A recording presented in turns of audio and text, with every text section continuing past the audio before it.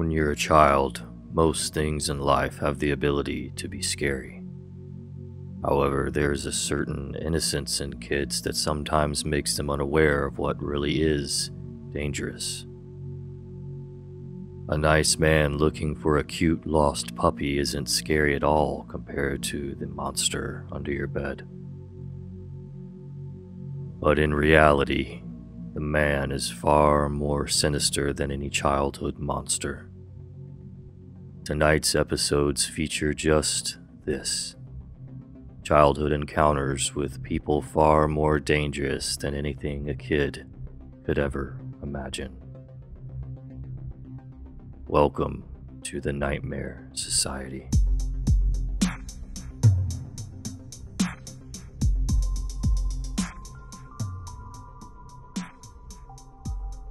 This happened around 4 years ago in middle school, grade 6, around when I was 10 or 11.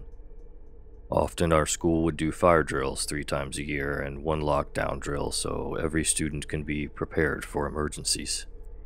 This happened around mid-year when we'd already done our lockdown drill months ago, so when the specific siren went off I knew it wasn't a drill. At the time, I was in the toilet when the sirens started blaring. Of course, I was scared, leaving myself locked in a stall. We were always told if we were in the bathroom, a teacher would come get us and take us to the nearest classroom for safety. I remember counting and waiting a few minutes for whatever teacher would find me, but none came. I decided to exit the bathroom and walk around in the yard a bit. The sirens were still going, so trying to hear for anything wasn't really an option. At the front of the school, there was a dirty man who was leaning on the fence, just staring towards the school, knife in hand. When he noticed me, he waved before entering the school, walking towards me.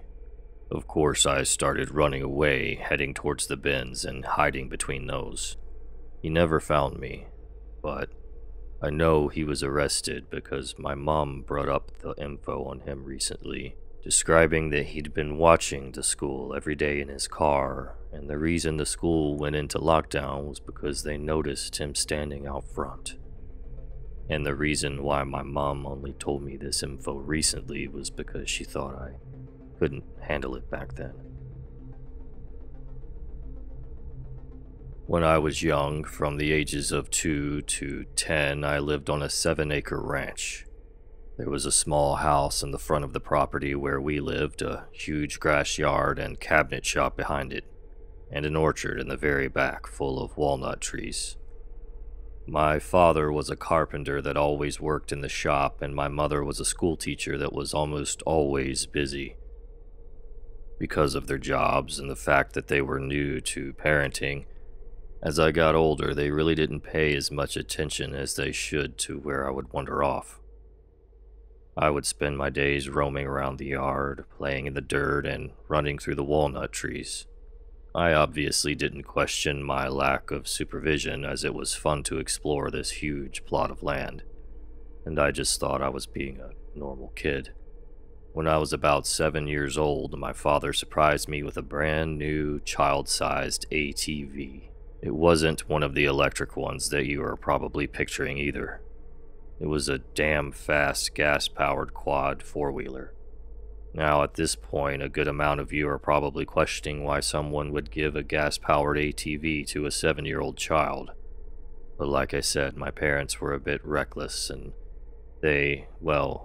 my dad just wanted me to have fun. Pretty much right after I got the thing, I learned how to ride it by myself and started going farther into and past the property than I ever had before.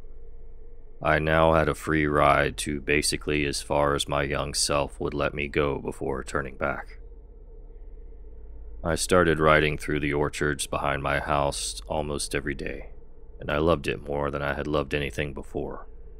I would leave my house and be gone for hours. After a while, I gradually started roaming farther and farther away from my house as I became more brazen and a little older. I would ride down this dirt path that would lead past what I assumed was our neighbor's land and to a ditch that held water.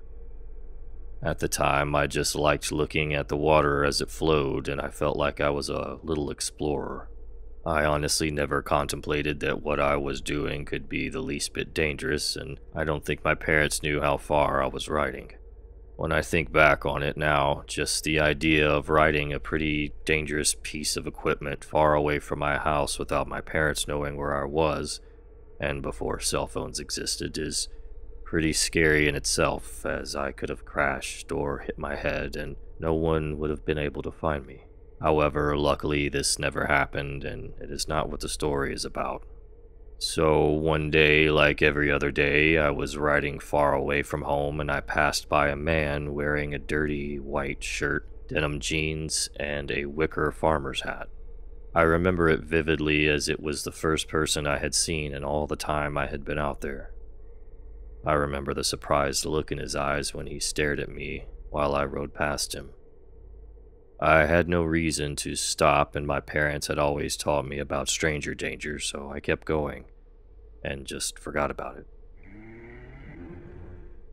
On the way back home a couple of hours later, I was coming up to the same spot, and it dawned on me that this is where I had seen the man. I looked ahead, not expecting him to be there. As I said, it had been hours. Yet, as the trees parted, there he was. I really didn't think it was too weird because I figured that he was either a farmer or a homebody, so I kept driving, coming closer to where he was. He seemed friendly, to be honest. He had a big smile on his face like he was happy to see me. To my 10-year-old self, I just thought he was a friendly guy, so I waved at him as I passed by and he waved back. I continued on my way and drove home, not thinking much about it. I don't really remember how much time had passed between then and the next time I went riding, but it couldn't have been more than a couple of days.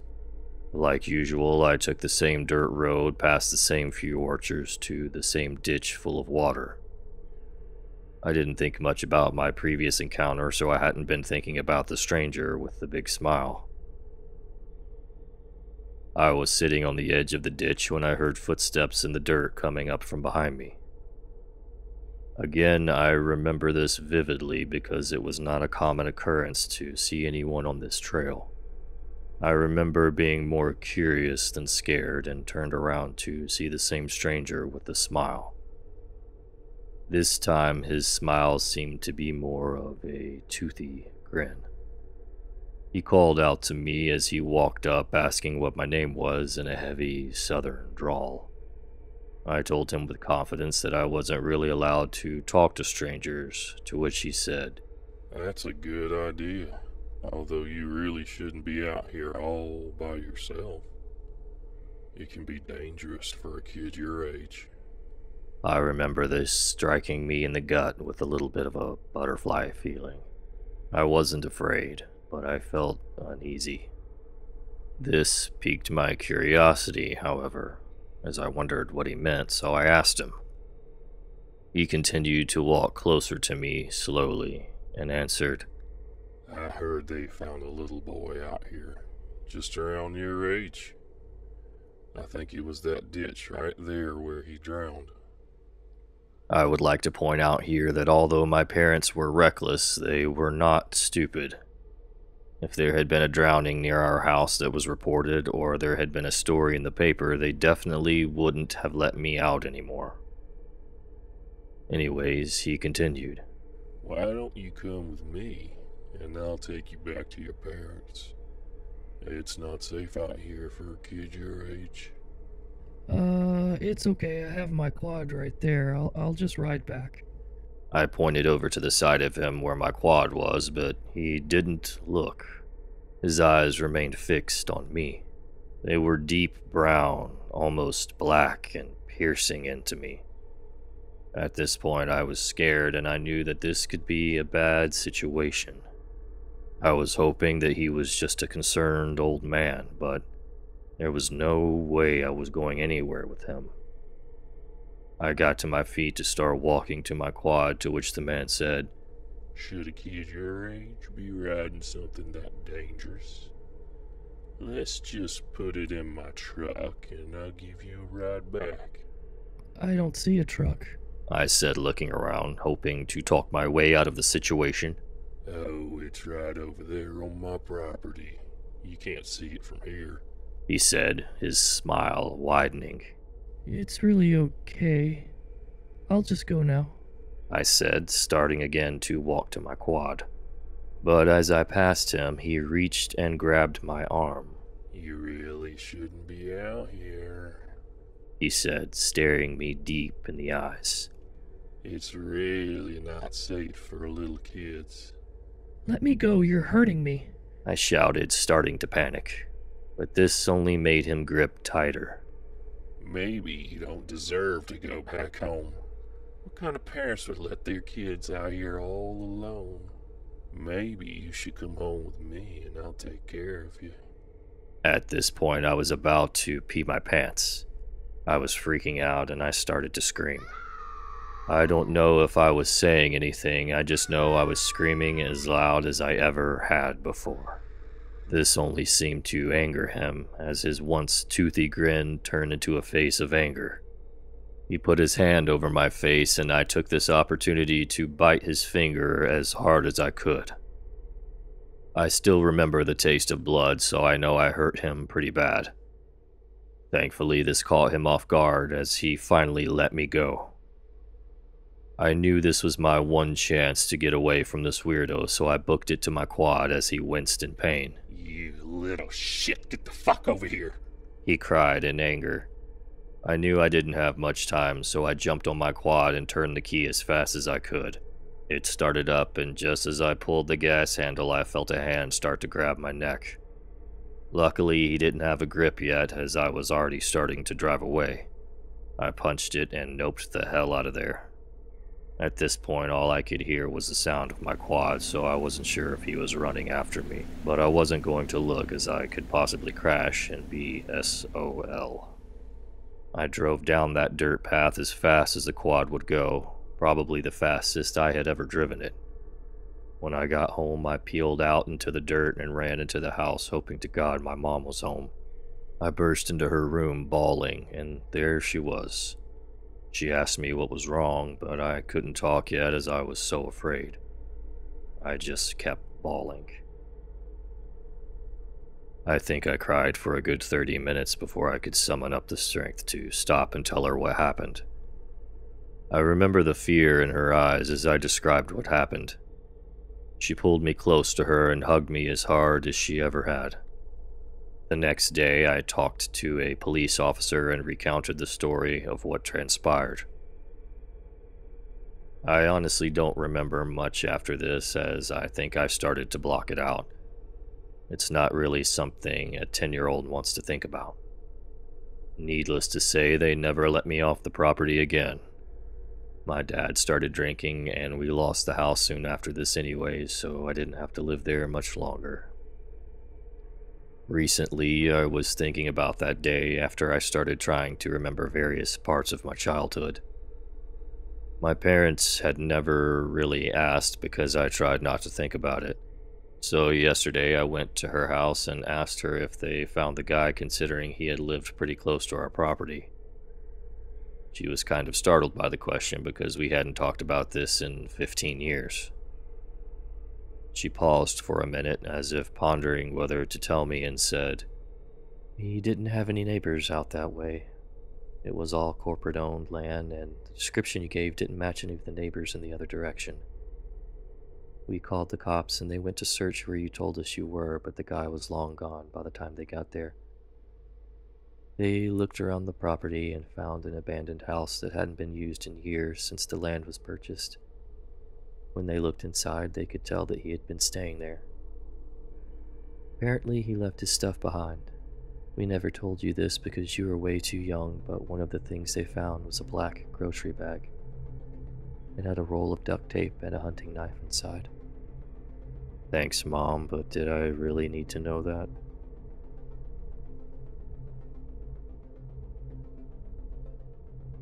When I was about 10 years old, I shared a room with my older brother, who was about 15.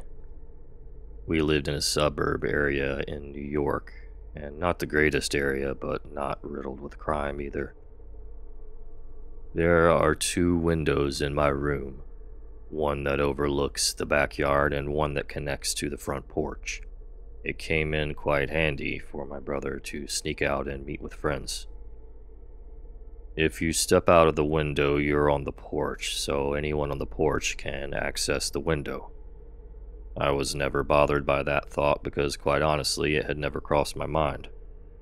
My bed was touching this window while my brother's bed was perpendicular to mine. It was an odd setup, but that's besides the point. Now, this was before we had any sort of smartphone or laptop to keep ourselves occupied, so on nights when we weren't sleepy, we would stay up talking to each other and making up dumb games to pass the time. It took place during the summer. We stayed up into the late hours of the night, perks of having no school. It was probably around 2 a.m. and eventually we were playing a game where one of us was a goalkeeper and the other one was taking a shot, like football/soccer terms. We would both say at the same time either left, center, or right. If the goalkeeper guessed the same as the one taking the shot, he would get a point, and if the person taking the shot said a position other than what the goalie said, they got a point. We went for a couple of rounds of this, and I was beating his ass at it, even though that's irrelevant. I don't remember what round we're on, but we did our 3, 2, 1 countdown. My brother, the goalkeeper, said left. I, the shooter, said center. The voice from outside the porch window said left. Me and my brother froze. We had the shade down, but my mom had left the porch light on, so that was the only light illuminating our room. The dim porch light coming in from the borders of the shade. At the time, in my house was my mother on the opposite side of the house, my sister the room over, my dad in the basement, and me and my brother shitting our pants practically. We waited for what seemed like an hour, but was probably only 30 to 45 seconds, and we heard a giggle and a playful knock at the window. Let's go another round. Come on, boys. The voice said in a cheerful, playful tone. Honestly, I want to say it was a scary voice and sounded menacing, but it didn't. It sounded like a woman, not too old, but not too young, and it was just normal. Like a normal sounding voice. Nothing off about it besides where it was coming from and the time it came. Me and my brother were seriously freaked out, and I was about to break down because of how close I was to this woman. The thought that all I had to do was lift the shade and I'd be face to face with this person scared the shit out of me and made me go still and stiff as if I had just looked into Medusa's eyes. After a while of me and my brother not responding, my brother started slowly moving from his bed to the door as to not make any noise. As my brother was tiptoeing to the door, the sound of nails being ran down the window started. It was very slow from top to bottom. At that point, my brother made it to the door. He looked back at me and brought his finger to his lip, gesturing me to keep quiet. Once the nails stopped running down my window, I heard her light footsteps make their way off my porch and disappear. I laid there for an eternity, not moving until my brother returned and I saw my mom moving hastily by my door, making her way to the front door. The porch light flipped off and I was left in darkness with my brother waiting in the doorway for my mom's return. I heard my mom call my dad up and his groggy, annoyed footsteps coming upstairs. They talked and then came in me and my brother's room and we relayed what happened. Apparently, my mom caught sight of the lady turning out of our driveway on foot behind some tall bushes. Thank God we had a long driveway, otherwise my mom probably would have thought we were crazy.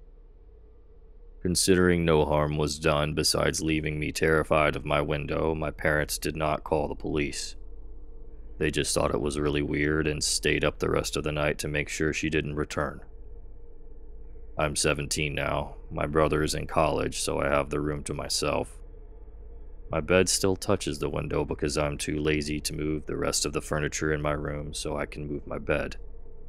The shade to that window has not been opened since that incident and probably never will be.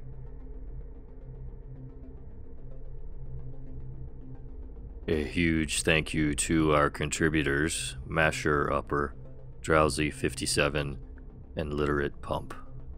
Thank you for sharing your encounters with us. If you'd like to support the channel, you can do so by liking this video and sharing with your friends. And if you're not already subscribed, please do. And don't forget to hit the bell icon for updates.